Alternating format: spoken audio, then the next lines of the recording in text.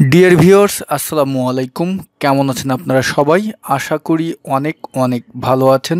তানবীর একাডেমির পক্ষ থেকে আমি তানবীর রহমান আপনাদের প্রত্যেককে জানাই স্বাগতম। আজকের ভিডিওটিতে আপনাদের সাথে মাইক্রোসফট এক্সেলের দারুণ একটি ব্যবহার শিখাবো এবং দেখাবো। বন্ধুরা, আমরা অনেকেই আছি যে আমাদের কম্পিউটারের যে নোটপ্যাডটি থাকে সেই নোটপ্যাডে আমাদের প্রয়োজনীয় অনেক কিছু অনেক সময় আমরা সেখানে টাইপ করে থাকি।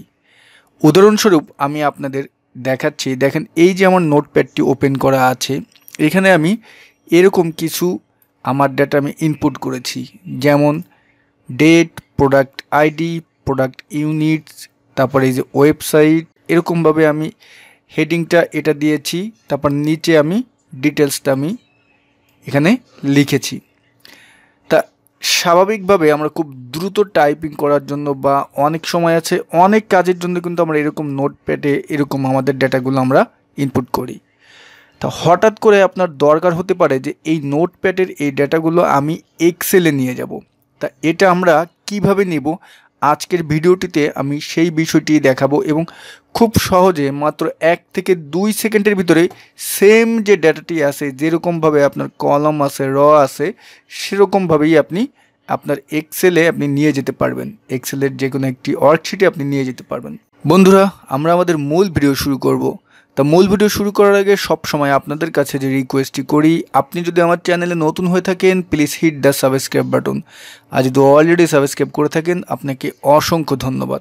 ওকে বন্ধুরা, প্রথমে আপনার যে নোটপ্যাড ফাইলটি আছে সেটা তো আগে সেভ করবেন, তাই না? আমি এটা সেভ করেছি কী নামে দেখেন, এখানে আমি এই যে আপনার তানভীর একাডেমি নামে এই যে নোটপ্যাড ফাইলটি আমার সেভ করা, দেখেন আমি এটার উপর যদি ডাবল ক্লিক করি আমার কিন্তু কি ডেটাগুলো সব ঠিক আছে কিনা, হ্যাঁ ঠিক আছে, ওকে। তা এটা ওপেনে থাকুক। আরেকটা জিনিস একটু লক্ষ্য করেন, এখানে কলম আছে কয়টা, 1টা 2টা 3টা 4টা 5টা কিন্তু, ঠিক আছে। তো এটা আমরা এরকম রাখা অবস্থায় আমাদের মাইক্রোসফট এক্সেলের যে প্রোগ্রামটি আছে সেটা আমরা ওপেন করব। ওপেন করে একটি নিউ ওয়ার্কশিট নিলাম। নেওয়ার পরে আমি আজকে যে টিউটোরিয়ালটি তৈরি করেছি এটা 2016 প্রোগ্রামে আমি দেখাচ্ছি। এটা মাইক্রোসফট এক্সেলের 2016 প্রোগ্রামে আপনাদের দেখাচ্ছি। ওকে, তো এরকমভাবে মাইক্রোসফট এক্সেল প্রোগ্রামটি ওপেন হওয়ার পরে আমাদের নিউ শিট নেওয়ার পরে উপরে আমাদের যে রিবন বার আছে সেখান থেকে আমরা আমাদের যে মেনুগুলো আছে সেখান থেকে ডাটা মেনুতে চলে যাব। ডাটা মেনুতে যাওয়ার পরে ঠিক নিচে দেখবেন আপনার এই যে গেট অ্যান্ড ট্রান্সফর্ম যে অপশনটি আছে, এখানে কিন্তু অনেকগুলো আইকন আছে লক্ষ্য করতেছেন। সেখান থেকে যে নিউ কোয়ারি, এই যে আমাদের অ্যারো বাটনটি আছে, মাউসের কার্সারটি দেখেন আমি যেখানে নিয়েছি, অ্যারোতে ক্লিক করব। অ্যারোতে ক্লিক করার পরে এই যে ফর্ম ফাইলের এখানে মাউসের কার্সারটি নিলেই ডান পাশে কতগুলো মেনু ওপেন হবে। তা এখান থেকে আমরা যে কাজটি করব, আমাদের যেহেতু নোটপ্যাডের ফাইলগুলো স্বাভাবিকভাবে কি ফরম্যাটে সেভ হয়, টেক্সটে কিন্তু, ঠিক আছে। আমরা এই যে ফর্ম টেক্সট এটাই ক্লিক করব। এটাই ক্লিক করলে একটু সময় নেবে, ঠিক আছে। নেওয়ার পরে আপনি কোন নোটপ্যাড ফাইলটি আপনি এখানে এই এক্সেলে কনভার্ট করে আনতে চাচ্ছেন। আমি ডেস্কটপে সেভ করেছিলাম তানভীর একাডেমি নামে, দেখেন ঠিক আছে। এটা ডাবল ক্লিক করে আমরা নিয়ে আসবো। নিয়ে আসার পরে আমাদের সামনে আপনার নতুন একটি ডায়লগ বক্স ওপেন হবে, এই দেখেন। তা আমাদের যে নোটপ্যাডটি আছে, নোটপ্যাডে যে আমরা টেক্সটগুলো ইনপুট করলাম সেটা আমাদের কেমন দেখাবে তার ঘটনটা কিন্তু আমাদের এখানে দেখিয়ে দিচ্ছে, কিন্তু প্রিভিউ দেখিয়ে দিচ্ছে। এ দেখেন date, product ID, product units এবং ওয়েবসাইট, ঠিক আছে। এই যে দেখেন এরকমভাবেই কিন্তু আমাদের দেখাবে। তা উপরে একটা জিনিস লক্ষ্য করবেন, এই যে অপশনটি আছে যেখানে মাউসের কার্সারটি নিয়েছে, এখানে অ্যারোতে ক্লিক করে আপনি এখানে দেখবেন যে ট্যাবে ক্লিক করে আছে কিনা।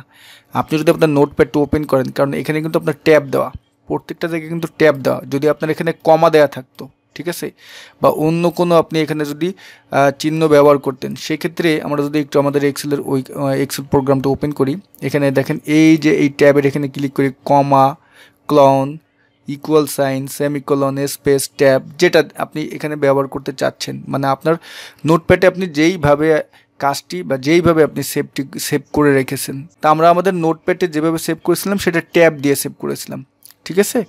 ওকে, তো আমরা আমাদের এক্সেলে ফিরে আসলাম। আসার পরে এখানে এই যে ট্যাব আছে, যেহেতু আমরা ট্যাবে দিব, ট্যাবে দেওয়ার পরে এই ডায়লগ বক্সটির আমরা নিচে একেবারে দেখবেন যে এখানে লোড লেখা আছে, এই যে লোডের এই অ্যারোর এখানে ক্লিক করবো, ডোরপ অ্যারোতে। তা আমরা এখান থেকে লোড 2তে ক্লিক করব। লোড 2-তে ক্লিক করলে নতুন আরেকটি ডায়লগ বক্স আমাদের সামনে ওপেন হবে, নতুন আরেকটি উইন্ডো। তো সেখান থেকে আপনি এখানে টেবিল করতে চাচ্ছেন, তাই না? আমরা এই যে টেবিলে ক্লিক করব, টেবিলের এখানে ক্লিক করব। ক্লিক করার পরে এখন এটা আপনি কোথায়, এই যে আপনার যে টেক্সট নোটপ্যাডের যে ফাইলটি, সেটা কি আপনি নিউ ওয়ার্কশিটে আনতে চাচ্ছেন, নাকি আপনার বর্তমান যে ওয়ার্কশিটটি ওপেন করা আছে সেই ওয়ার্কশিটে নিতে চাচ্ছেন? আমি বর্তমান ওয়ার্কশিটে নিতে চাচ্ছি। বর্তমান ওয়ার্কশিটে ক্লিক করলাম। এই যে দেখেন একেবারে প্রথম সেলটা হচ্ছে কিন্তু। তারপর বন্ধুরা আমরা এখানে লোডে ক্লিক করব।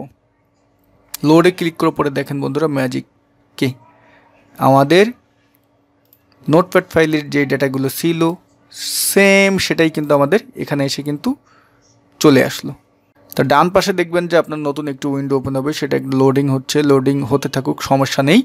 তা আমরা এখানে প্রয়োজনে এই যে এটা গুণ চিহ্ন যে ক্লোজ আছে, ক্লোজ দিয়ে আমরা এটাকে ক্লোজ করে দিলাম। তারপরে এখানে যে কোনো জায়গায় আমরা এই যে নাম্বারটা আছে, নাম্বার, এই যে প্রোডাক্টটির বা এই যে ইউনিটস, এখানে আমরা যে কোনো জায়গায় একটা মাউসের কার্সারে যে কোনো জায়গায় একটা সেল করে মাউসের কার্সারে রাইট বাটনটি ক্লিক করে আমরা দেখব যে রিফ্রেশ লেখা আছে, রিফ্রেশে যদি ক্লিক করি আমাদের এটা কিন্তু টেবিল স্টাইল হয়ে গেল, কিন্তু একেবারে সুন্দর একটা স্টাইল হয়ে গেল। আমরা এটাকে বর্ডার দিয়ে দিই। দেখেন বন্ধুরা, তা কীভাবে একটি নোটপ্যাডে আপনার প্রয়োজনীয় যে সমস্ত লেখাগুলো আছে, আপনার প্রয়োজনীয় যে সমস্ত ডাটাগুলো আপনি এখানে ইনপুট করেছেন, সেগুলো কিভাবে আপনি মাইক্রোসফট এক্সেলে কনভার্ট করে নেবেন, সেটা কিন্তু আমি এই ভিডিওটির মাধ্যমে আপনাদের দেখিয়ে দিলাম। তা যারা এই বিষয়টি জানতেন না তারা তো আজকে জেনে গেলেন।